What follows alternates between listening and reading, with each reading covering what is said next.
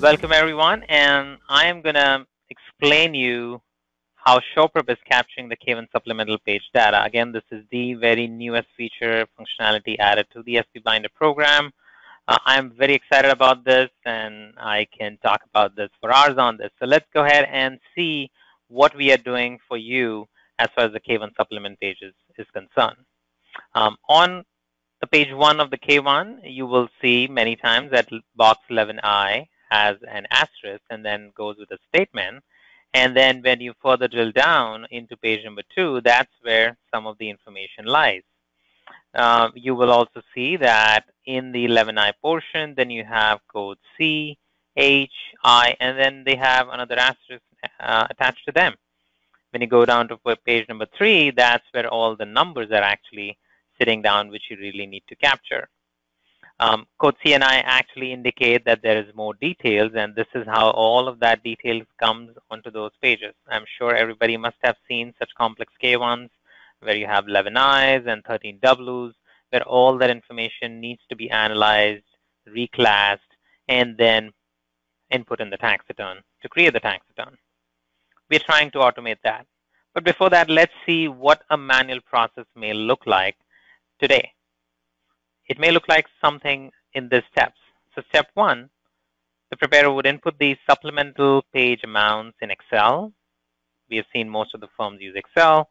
This Excel may not be a standard Excel used in the same office, could differ between different partners, or it may be different across different offices of the same firm.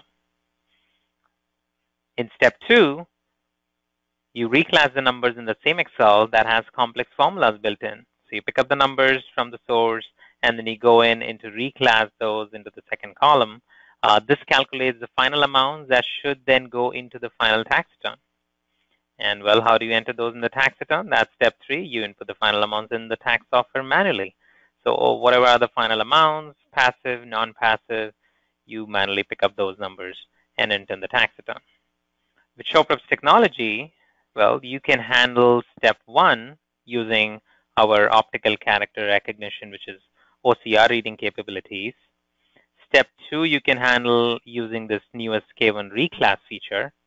And finally, step 3, by exporting the SPBINDER data to tax software in 2 clicks. So let's see how this automation really works for you. Like I said, when the data is read in the binder via the OCR system, our system captures the data from the detailed supplemental information. And you can identify with the red and blue references as shown here. So you see on the far right here, all these numbers have been identified with the code that these all right now belong to 11I because that's the source of those numbers. So the OCR program is reading all those numbers on the documents and presenting it in this fashion so that anybody can identify that these are 11I's. The top one is 11C. On the further pages, you will have 13 W's, those references.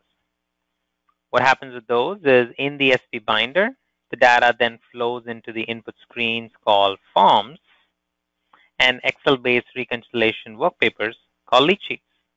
There are different versions of binder that you can use along. The forms is part of a classic lead sheets, and the lead sheets is already available if you're using a classic lead sheets or a simplified lead sheets version. Again, you will get more information when you talk to someone at sales.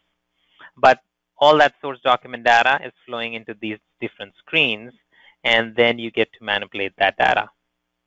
So pre-reclass this is how the screen looks like. But once you perform the reclass in the binder using this new function, and you post the reclass, meaning you push that data into the binder again to change all those numbers, the references change right away on the screen. So on the document, you get to see that all these 11I's are normal 11I's. They are going into line 5, they're going to line 1, line 6A, and all different lines of the K1. Now, for better visualization, let's look at another kind of comparison. This shelf is difficult to use, right?